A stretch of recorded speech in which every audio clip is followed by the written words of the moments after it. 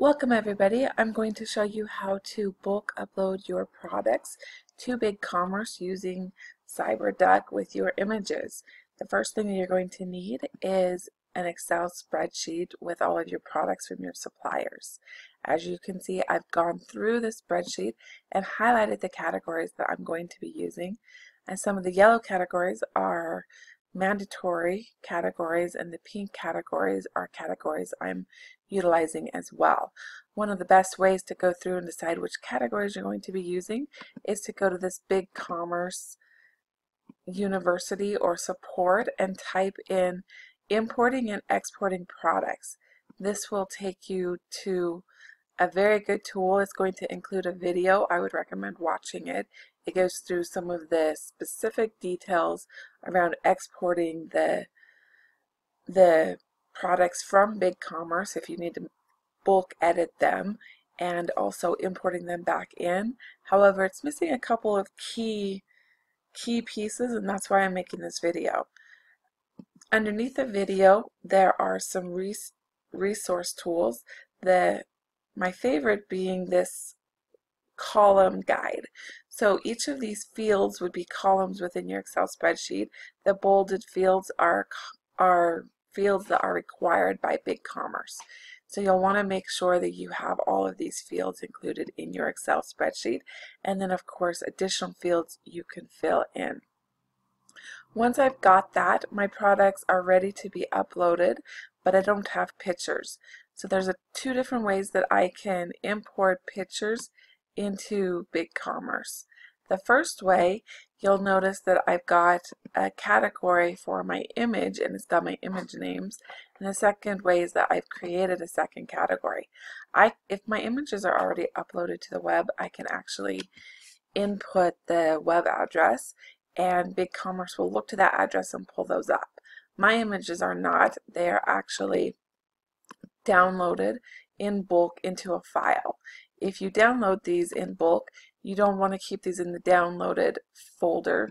You want to actually move them into a regular folder on your computer. For some reason, it will not upload these photos if they're coming directly out of a downloaded folders. At least mine wouldn't. So as you can see, I've got these image names. I don't have time to go and upload those and then find the URL for each individual image and then individually add those to my spreadsheet. So instead what I've done is gone to BigCommerce, and under my settings I can actually go click on File Access Webdav. There's a step-by-step tutorial on how to log into Webdav using Cyberduck. If you type in connecting to Webdav with Cyberduck, it's going to take you and it's going to bring in not the most current, but the recommended version of Cyberduck, which apparently has less bugs than the other versions, and it'll walk you through how to find your path, your Webdav password, and you'll be able to log in.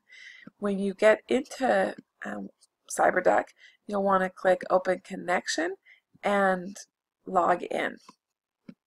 Once you've logged in, you'll have a live connection and you'll have files. You're going to go to Product Images and then click on the import file. If you don't have an import file, then you can actually right click and create a new folder and name it import. As you can see, I've already uploaded my images. The way that you would upload your images, you can drag and drop those images. You can also click on it, Control-Alt to highlight all of them, or choose the image and Control-C and drop it in there, Control-V. Or right click and hit download. When I do this, this box is going to come up and you can see that the download is complete on this. So this product's already in here. Now if I go and match these product names, and I can Control-C that, I can actually search for that specific product. If you're doing a search, this is a little bit picky, so you're actually going to want to highlight the folder. It will not do a mass search through all of your folders. you can see that as I search for this individual product name that I find on my spreadsheet, that it pulls that product up over here.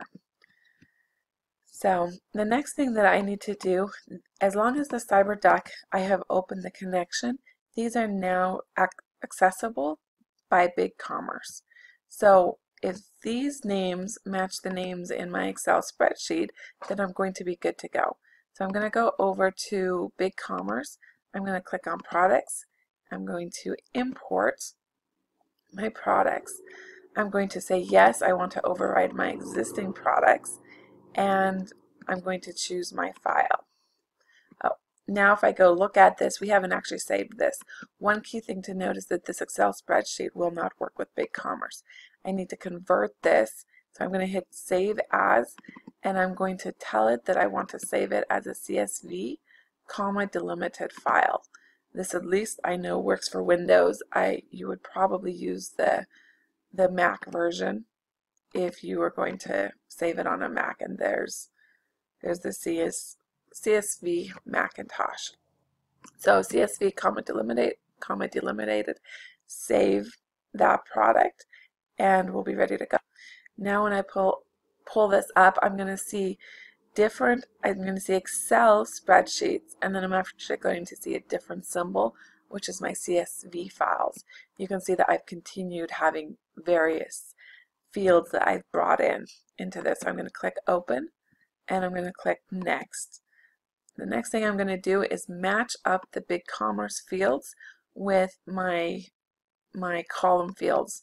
And as you can see, these column fields identically match my BigCommerce fields. If I come over to this catalog description, I have hit AKA product name. And so I know that as I do that catalog description, aka product name, it actually brings that over. This is one of the reasons I would recommend putting the BigCommerce description at the beginning, because BigCommerce will identify those initial words, and it won't identify with words that are found towards the end of the column. So you'll want to go in and fill that information out and pull in all of these fields to match. One of the parts that you'll want to make sure that you're matching to is the image. So you can match this URL if I've got a URL. I didn't do it that way, and so as you can see, I've matched product image with my product image that is over here in Excel, and which shows those various images right here. One note about product image is, and the reason that I have a second column here, is that when I go to upload it permanently, I'm actually going to rename my image as a descriptive factor of each of the images so that it helps my SEO rankings. So once I've got that done, I'm going to click Next. I'm going to click Start Import, and you can see my products being imported.